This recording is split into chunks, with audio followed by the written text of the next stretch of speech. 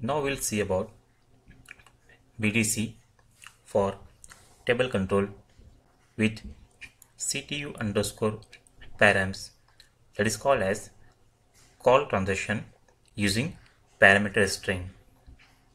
CTU underscore params is a structure which we can see in SU11. As I explained, the full form of CTU underscore params is call transaction using parameter string. So different parameters in these structures are like the display mode, which we use in the BDC, like N, that is the background mode. A is call transaction, in which system display all the screens. We have mode E, that is the error mode. Update, that is synchronous or asynchronous. Cat mode, and default size. This is very important. From this session, I'm going to use and explain what is default size. And one more important parameter is no batch input. Most of the time, if we are running BDC in the background mode, system behave differently comparing to same BDC in the foreground mode. So in that case, we can make use of this field, that is no batch input. The default size is used most of the time when we do the recording. While the recording, the screen size is different, but when you are executing the recording, it's behave differently. This will understand in this session. So last, I had done the recording for the T code that is called as VD51, and we have seen in the table control for each record, system was showing that field as 01, 02, 03 on the screen. So now we'll see in this session how system behave differently in different transaction code for the table control. So I will be recording here VA01. Generally, sales recording is not done through BDC, but there might be some scenario where we have very straightforward procedure, like we don't have to do any pricing. If all pricings are coming automatically based on the condition record, and we have to enter only limited data on the screen, like the sales area, the sales sold to party, material and quantity, etc. So if we have very limited field on the screen, then we can go for the recording even for VA01. So now we'll understand what is the difference between the last session and this session. So for the recording, go to T code SHDB. Here, click on new recording. Let ZVA01 TC, or let's give name CTU, call transaction using parameters. And transaction code I'm giving here as VA01. Enter. Here I'm entering my order type ZOR, sales organization, distribution channel, and division. Here I'm entering my sold to party. Now observe this screen. Now here I am entering my first material, that is ID 2. Quantity I am entering here 2.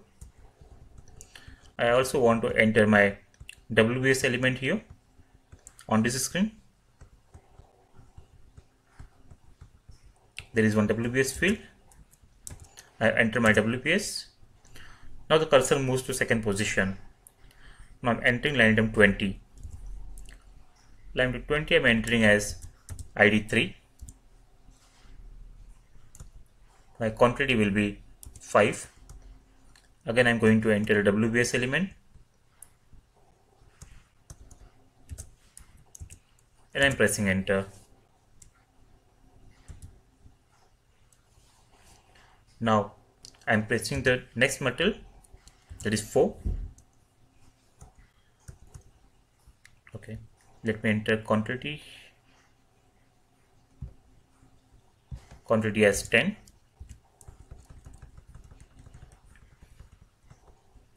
and I'm entering again WBS here.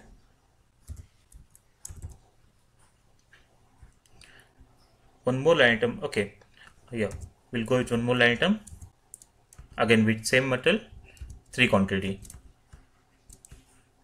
and I'm entering here the WBS element.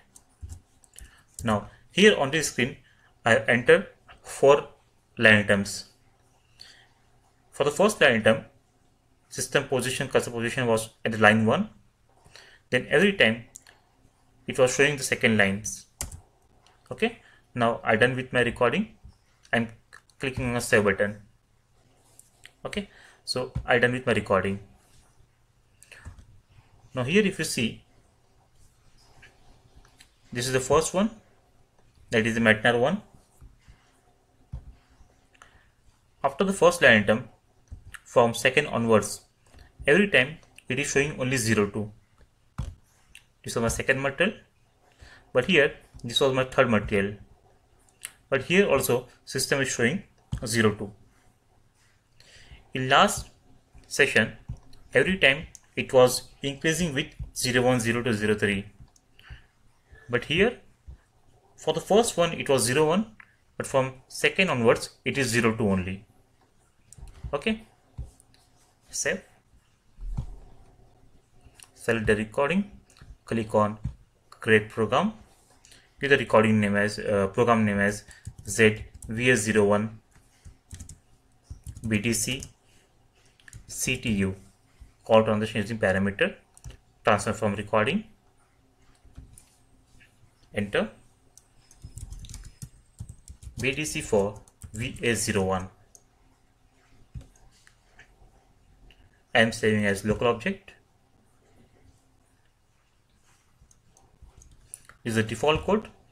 We have already done many sessions on this, so I'm not going to explain all again. What I will do, I will just break into different screen. This is the default recording. This is the first screen, second screen,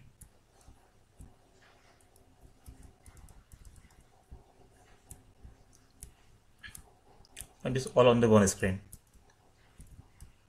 Okay, if you see here, for the first material, the cursor position was line item 1. Okay, this was the material code I entered, the quantity 2, and the WBS. Then the second material. For second material, it was 02. Then for third material, even though the material ID is different, but the system position was 02 only. Okay, so I'm just dividing into different part. For this was the third material, but the position is 02, and the last material here. Okay, now save, check, activate.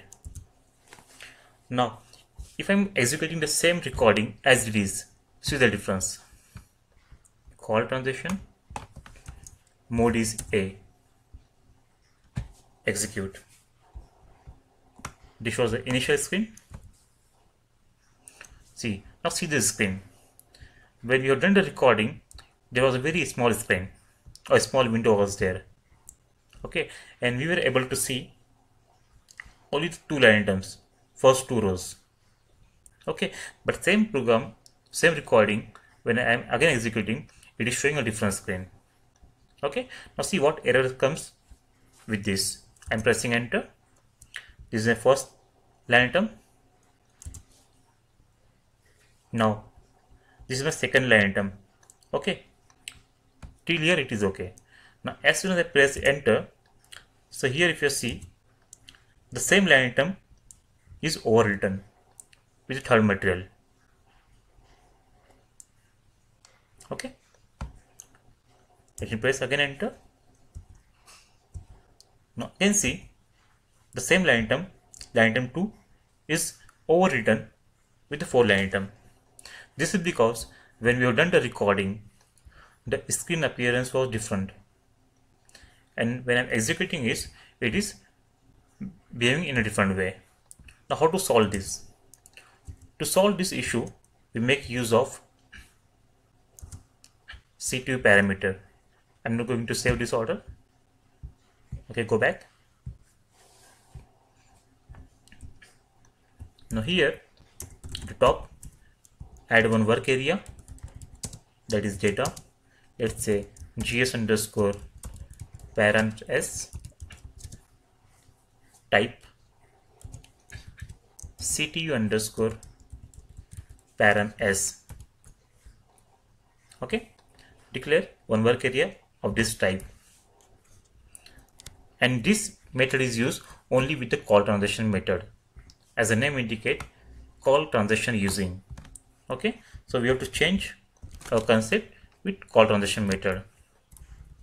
Now here I will change this logic. Let's say gs underscore params display mode. Let's say here I am going with the A mode only. Second, gs underscore param. What are the second parameter which I want to use? Update mode. I'll be going with asynchronous. That is the update mode. That is asynchronous. Third parameter I'm going to use here is the default size. Okay, def size, which is very important from this session. Parameter default size. Here we have to pass x. Okay, this is the mode A, E, N, whatever you want to pass.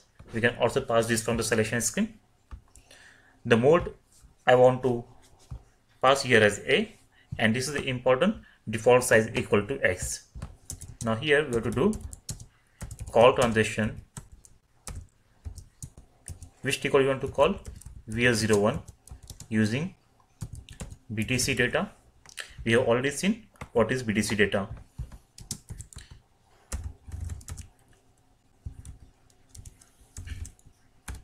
One second. And after using BTC data, we have to use options from gs underscore params. Okay, no need to use update mode and all these things. Save, check, and activate.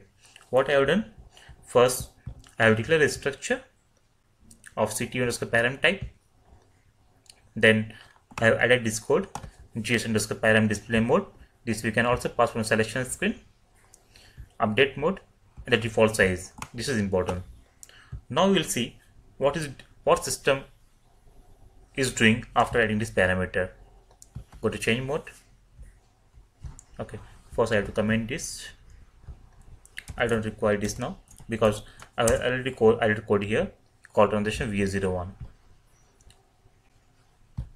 Execute.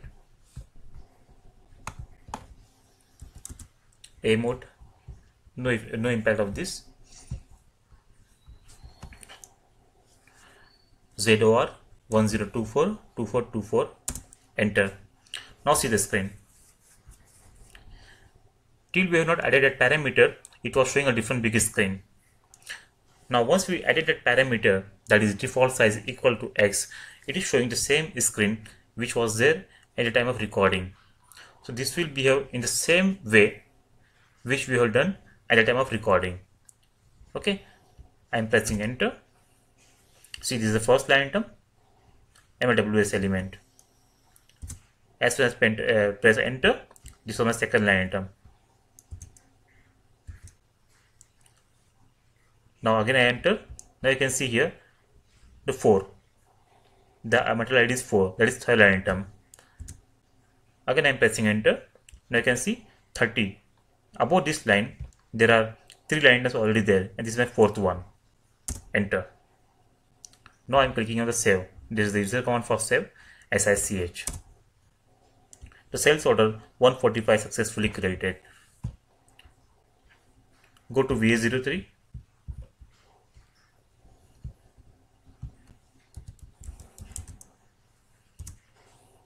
See, threshold is created with 4 line items.